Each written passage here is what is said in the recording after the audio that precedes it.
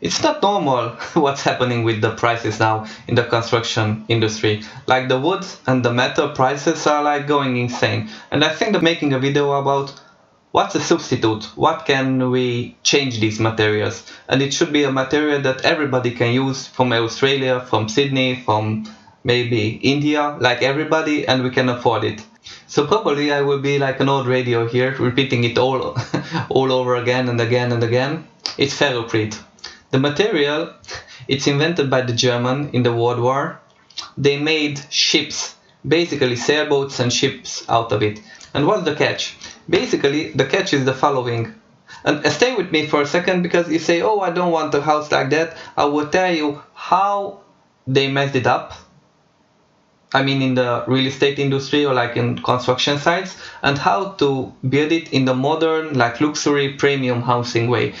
You can use it like plywood, and you can make like prefabricated parts of it, and you can put it on your facade, and that's it. That's simple.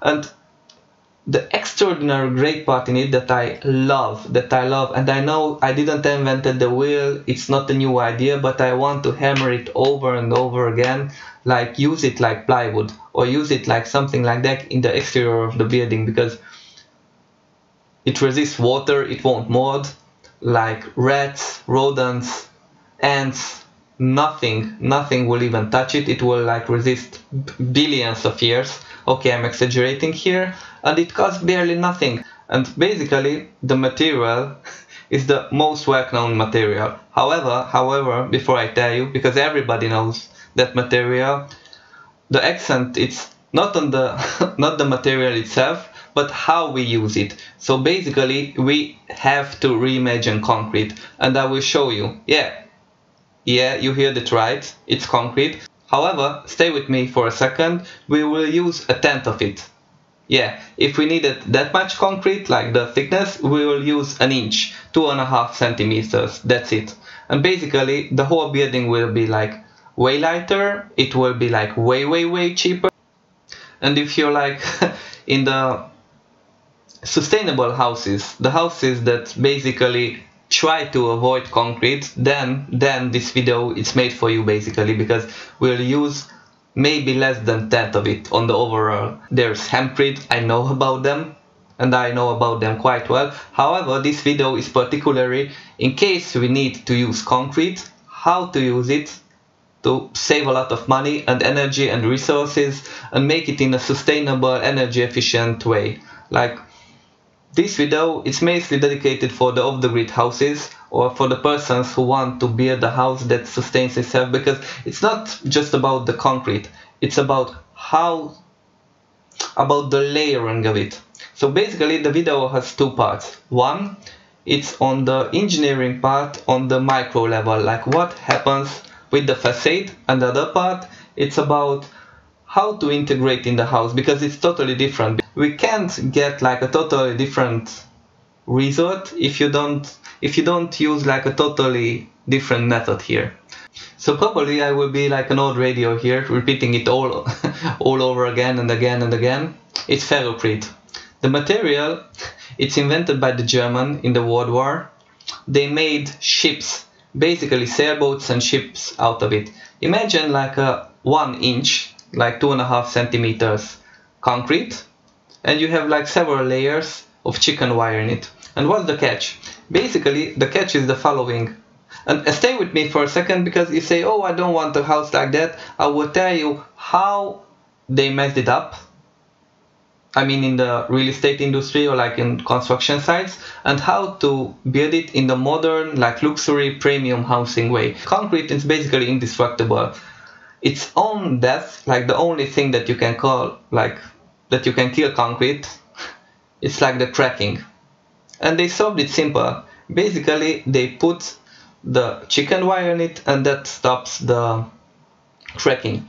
And if you think about it, if you make ferrocrete, I don't have to show like pictures with it, it's concrete, it's looking like concrete, there's absolutely no difference. However, you have like the chicken wire in it, and it's like 1 inch thick. So I don't have anything to show here in particular, because everybody knows what it is. So basically the catch is here, you can use it like plywood, and you can make like prefabricated parts of it, and you can put it on your facade, and that's it. That's simple.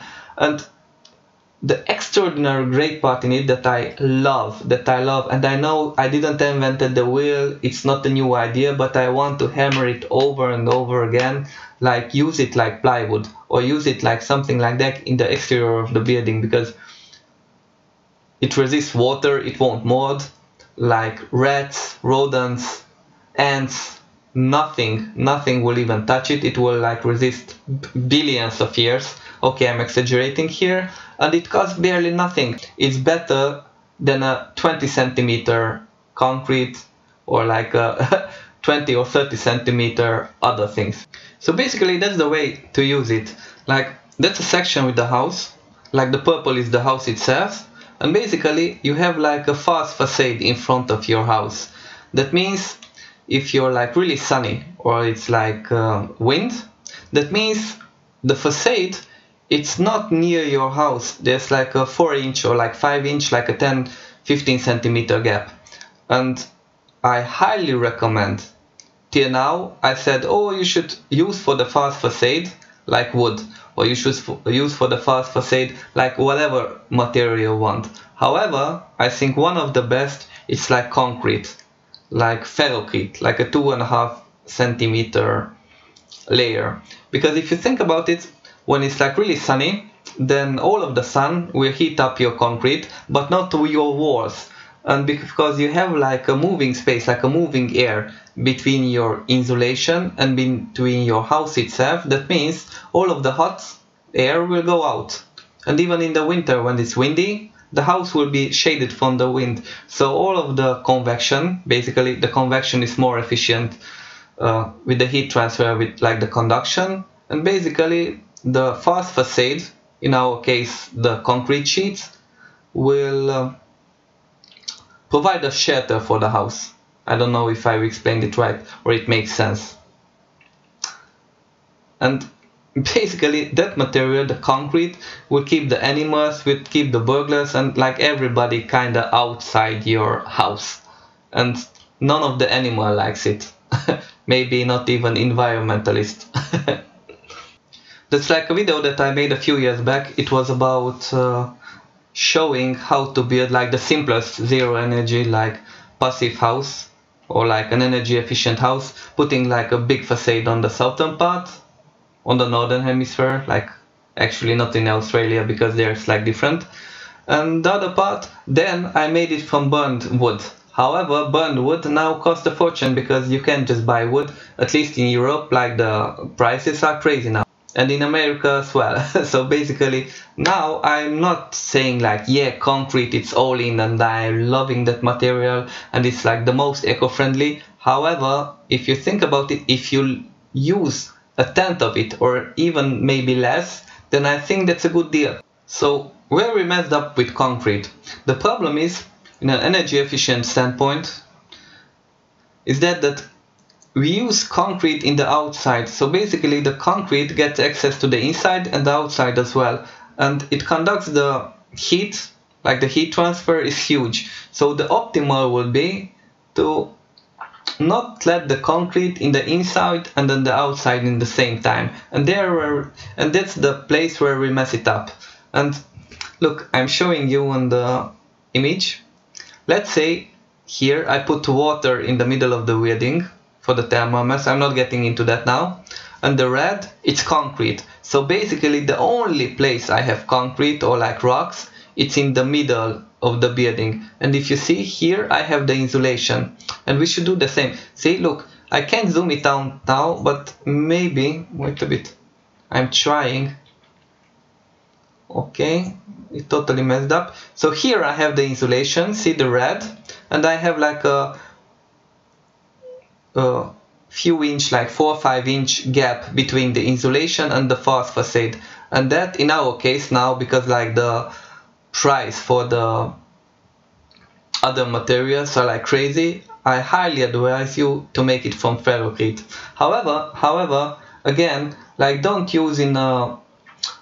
make it in its place, but make it like a prefab.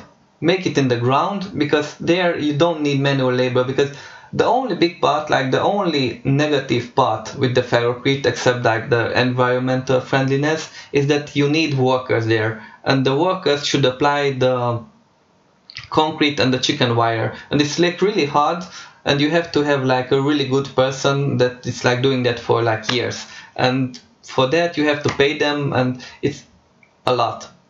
However, if you pour it in the ground, like basically, if you know your house, you know the size of it, you just start to pour modules on the ground, and you put, like, as I mentioned, like half a centimeter, like half an inch of a concrete, you put the chicken wire in it, and afterwards you put another layer. So basically you wait a day and you will be able to put in its place, and in like a month it will be like extremely durable, and that's it.